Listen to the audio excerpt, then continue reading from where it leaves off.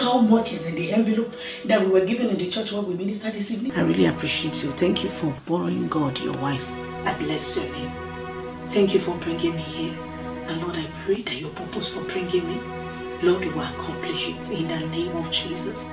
Amen. I'm praying for you, darling. You must ensure you, no matter how long it takes. Yeah, do you remember how the Lord led us to so sacrificially into 2 ministries here in the US last year? That was the longest journey I've ever made inside Spain. And to crown it all, the entire congregation were less than 20. This is our season of harvest.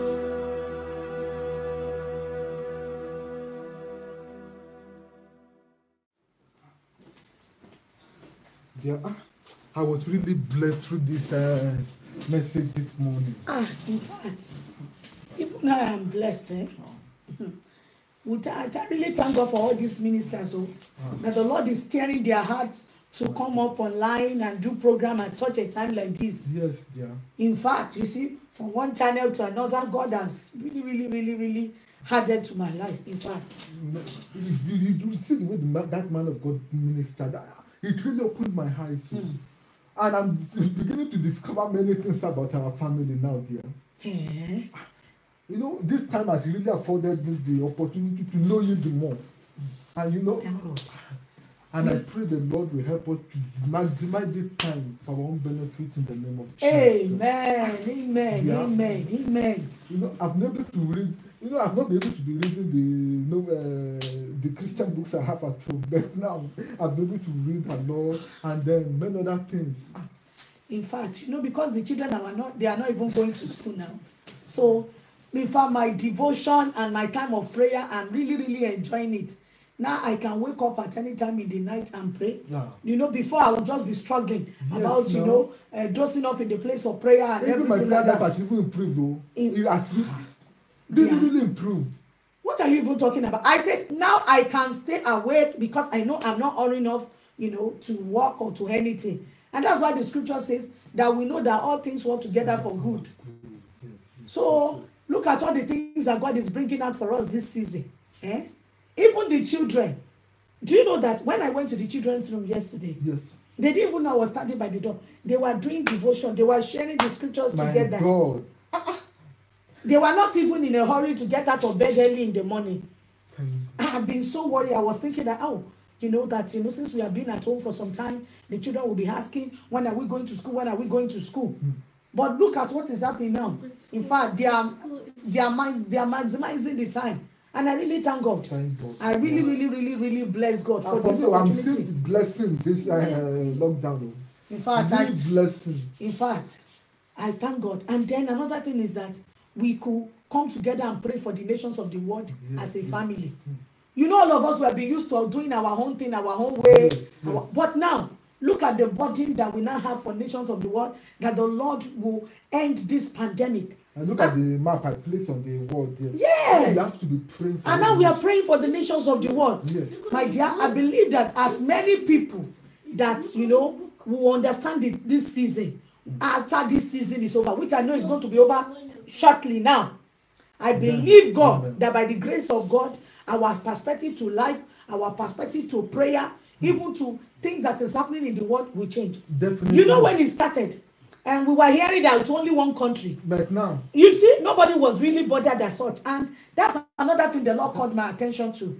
That we should not just only care for ourselves. We should care for what is happening in the world. Yes. Look at what is happening now. All of us, they say lockdown. We are all home. Yes. Nobody can even go around, do things to get, the way you want to do things or like that. For me, another thing that is to have even time for you now. In fact, that one is a great one.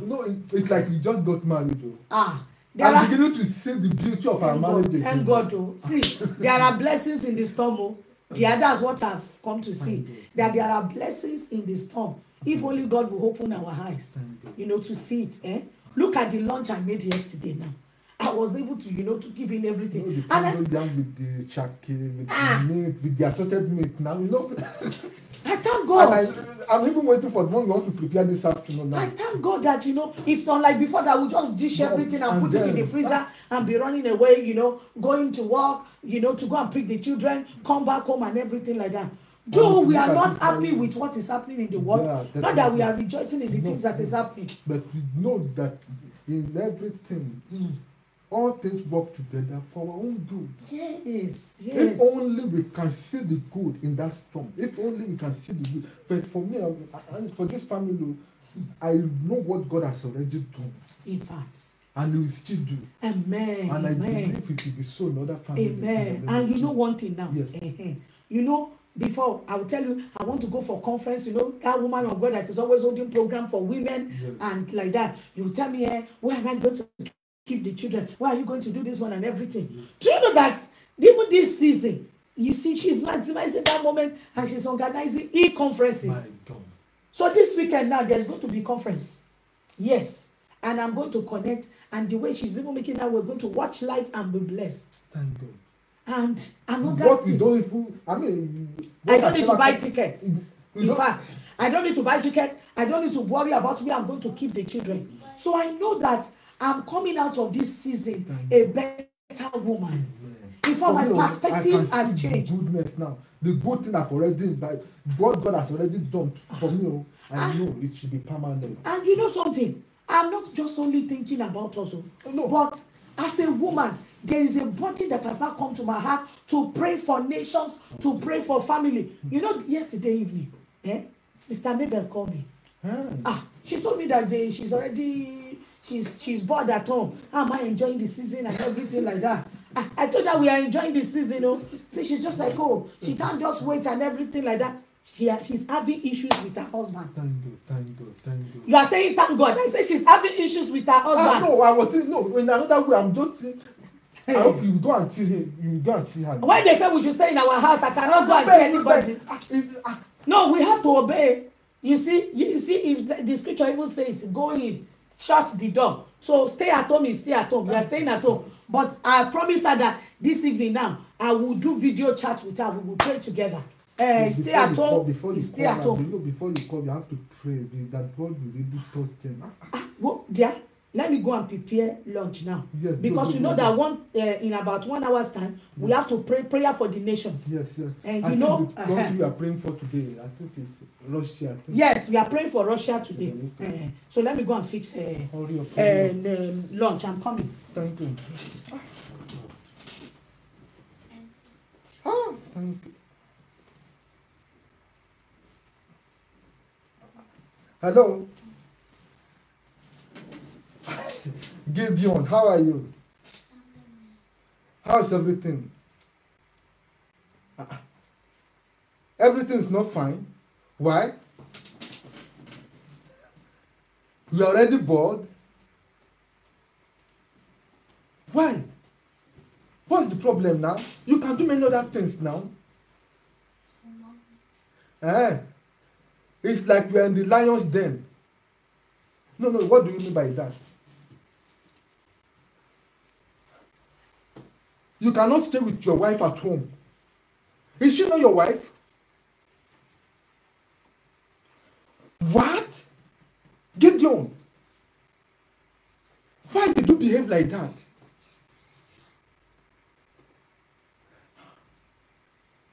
Hold on.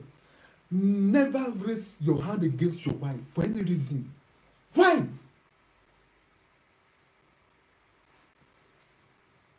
I say you are not in lion's den. She's your wife now. No, don't throw away the Bible. You will still keep with that word of God.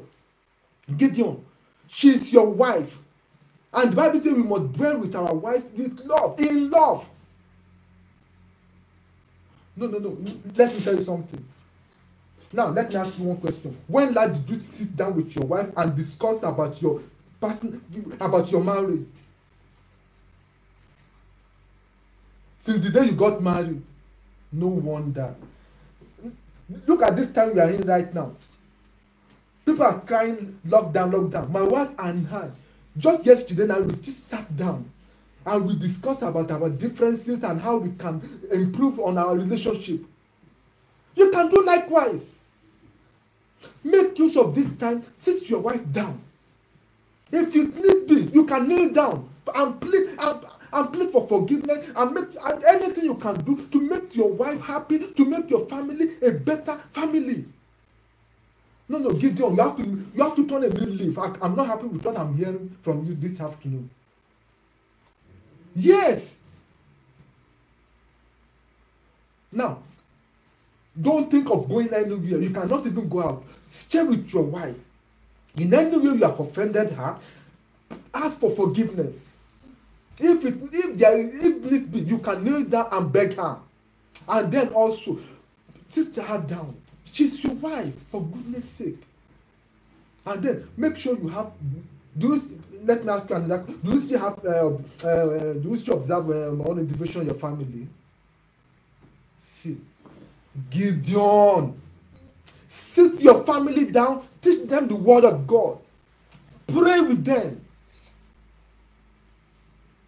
I pray God will help you. My wife and I will be praying along. I will still call you back in the evening. Please, right now, go and beg your wife. Ask for her forgiveness. Go and beg your wife. Gideon. Ask for forgiveness. Okay. I pray the Lord will help you in the name of Jesus. Okay. My wife is even trying to. I want to go and eat now because this time I'm eating healthy, wonderful. I think she has prepared pounded jam again for me this afternoon. Okay, I will call you back. Okay, bye. There, is the food ready? Yes, the food is ready.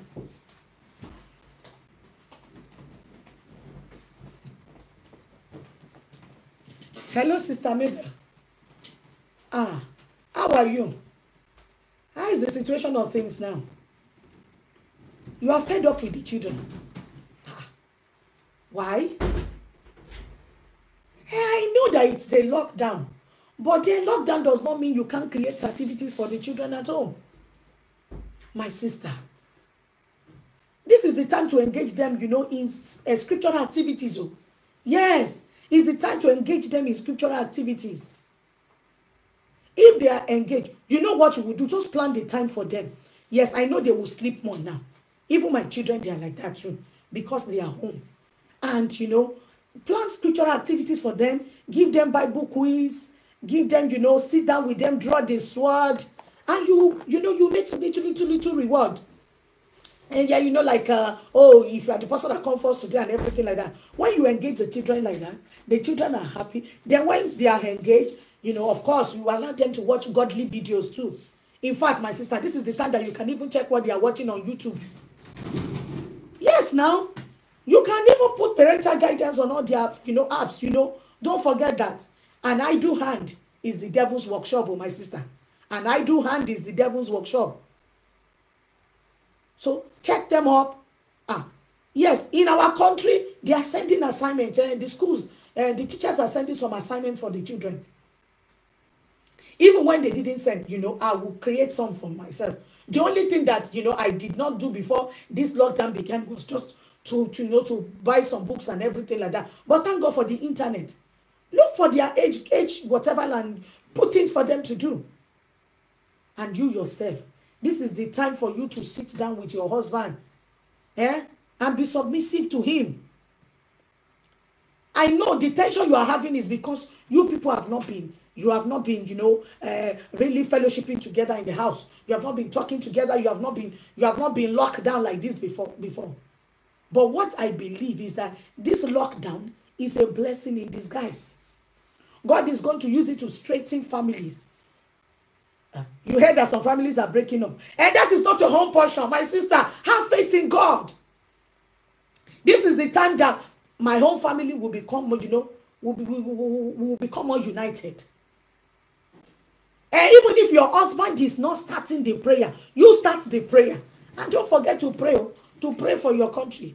Do you know that even if we say God protect us, we are shielded from the plague. If the plague did not stop in our country, they won't allow us to go out. You know that? I say initiate it, start the prayer. Start the prayer. You start it. You can just gather the children together. You begin the prayer. Little by little, pray for yourself, pray for the country. My sister, do you know one of the things I've realized this season is that, is my ministry of intercession. It's my ministry of intercession to pray, not only for ourselves, you understand me, and also for the nations of the world. Now we know that whatever affect A, affect B, everything is on standstill. More importantly, especially for those of us in the Western world, this is the time for us to straighten our relationship with our husband.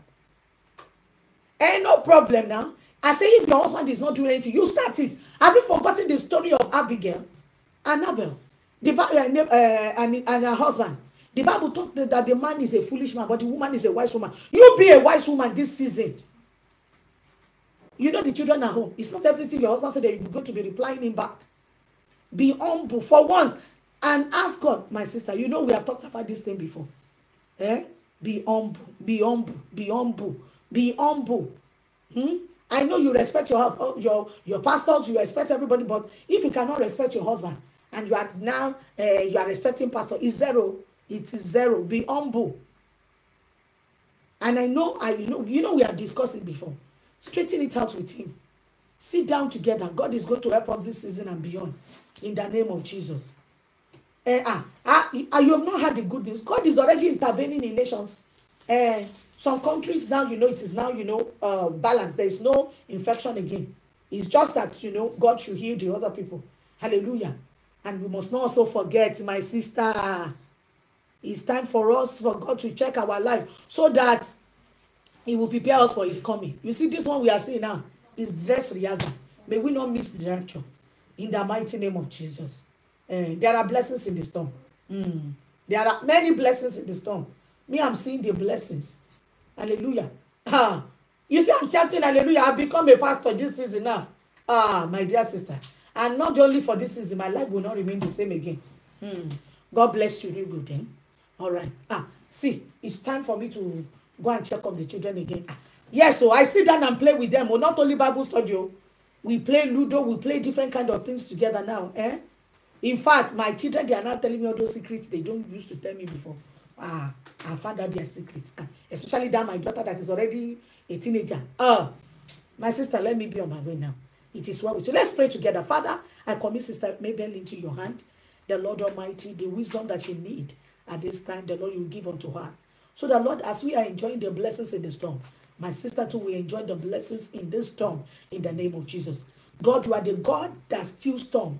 Lord, we ask that, Lord, you will steal this storm of coronavirus in the name of Jesus. Thank you, wonderful Father. In Jesus' name we pray. God bless you. Bye.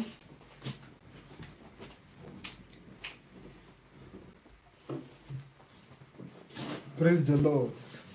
I believe you have been blessed through this short drama. You have gained one thing or the other. I pray the Lord will help every one of us in the name of Jesus. Amen. The Bible says in Romans chapter 8 verse 28, and we know that all things work together for good to them that love God, to them who are called, who are the called according to His purpose. So, in this season, in this season now, the Lord wants us to maximize our time. Husband, have time. You and husband and wife, sit down. Discuss together. What are your likes? I know you might have been married for 1 year, 2 years, 10 years, 20 years, 30 years. Have time together this time around. Sit down. These are my likes. These are the I don't like this, I don't like that. Discuss together. Iron out issues together. And for your children, have time to pray with them, to teach them the word of God, to encourage them, and then to play with them. And this is another time to pray together, to study the word of God together. And we know all things work together. God has a reason for allowing this time and then make use of it. Sit down together, do everything, eat very well. Now you are not thinking of, oh, I don't have, you sit down at home, eat healthy food, watch Christian movies together, enjoy yourself together, spiritually, physically, everything, in all areas. And the Lord will help every one of us in the name of Jesus. This is another season you can add more skills to your life. Online, go online. Maybe you need to know how to cook, you know how to cook this thing or that. Go online, YouTube. Or you want to acquire online courses, anything you can do to add to your skills, to add in your area of career, in your ministry. As a minister of God, you want to learn more. Go to Christian, let the Spirit of God lead you, because there are many false preachers online. Many things you can learn. Conferences, just maximize this time. And I pray the Lord will help every one of us in the name of Jesus. And at the end of this lockdown, maybe 1 week, 2 weeks, 3 weeks, you will come out powerfully, stronger than before in the name of Jesus. And the Lord will make us wise in the name of Jesus. Shall we pray together? Heavenly Father, we thank you once again for this short drama.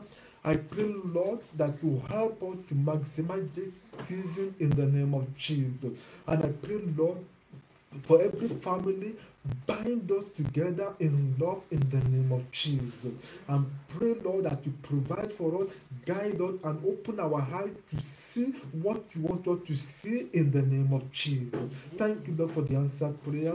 In Jesus' mighty name, we have prayed. Praise the Lord. Now I want to invite my wife for the final charge. Be open, let your heart be open, and the Lord is going to minister to you in the name of Jesus. God bless you. Hello, everyone. God bless you real good in Jesus' name. I believe you have been blessed by the various movies we have been watching on this channel. Please, don't forget to subscribe to our channel, Toyin Eso-Fatunsin. Just click on the red button, subscribe, and don't forget to click the bell beside it. And that bell is going to give you a notification once we post a new movie or post a new video. And the Lord bless you as you do so in Jesus' name. Don't only subscribe, please kindly share this channel with other people. If you have been blessed through our movies, tell them about our channel and click the red button to subscribe. God bless you as you do so in Jesus' name. The Overcomers Film Productions International is committed to producing evangelical movies for edification, reproof, for admonishing, enlightening, and preparing the saints for the kingdom of God. All our movies are available on Toyin Eso-Fatunsin's channel on YouTube to watch free of charge. You can support our evangelistic efforts of producing more movies among other activities of our ministries by making a donation on our website. You can also sign up as a partner to support us from time to time. For more information, send us an email, overcomers96@gmail.com. God bless you as you support.